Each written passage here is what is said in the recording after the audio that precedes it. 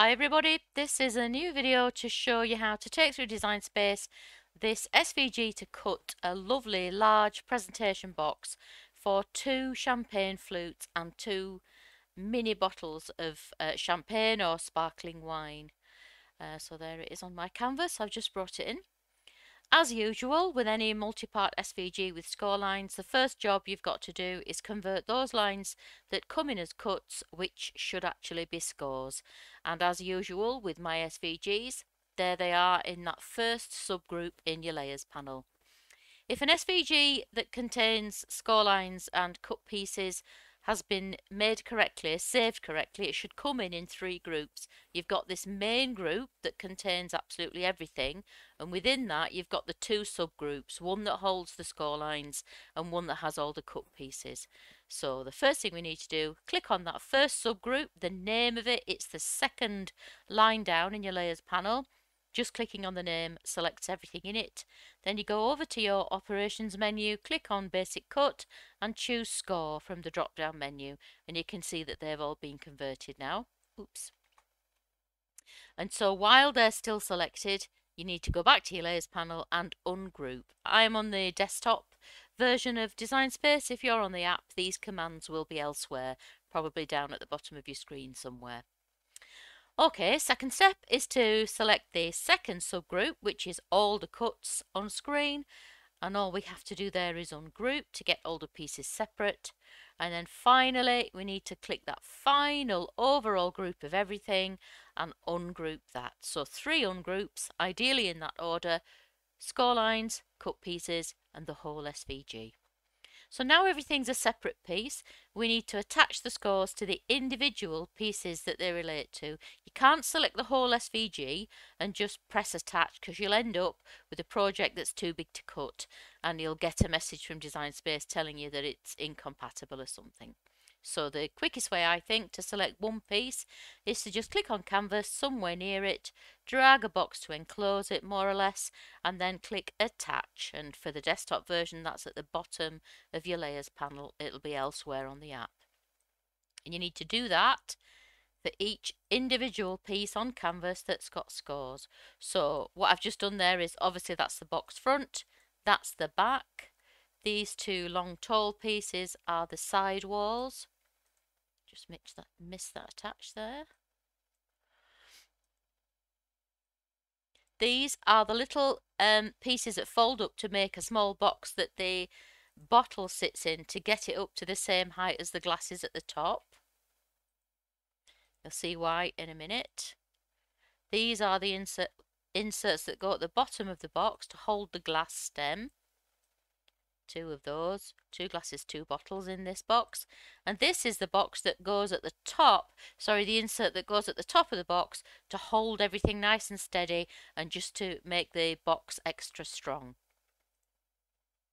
You do get with this SVG, as usual, a PDF of really comprehensive instructions with loads of photographs to show you how to assemble it. But it's actually, to say there are 1, 2, 3, 4, 5, 8 pieces plus the acetate window here, it's actually a really simple box to make. I love these boxes with the gable top. They seem to just speed things up massively, and this lovely simple folding bottom to the box as well.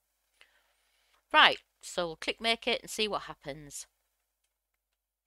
You need the long mat for sure for this project, and I'm in the UK, so I'm going to choose A3. A3 is a really common size in the UK. It's the largest size of paper that goes through most desktop printers, and it's really readily available in all sorts of different weights of cards. It is similar to the US size ledger or tabloid.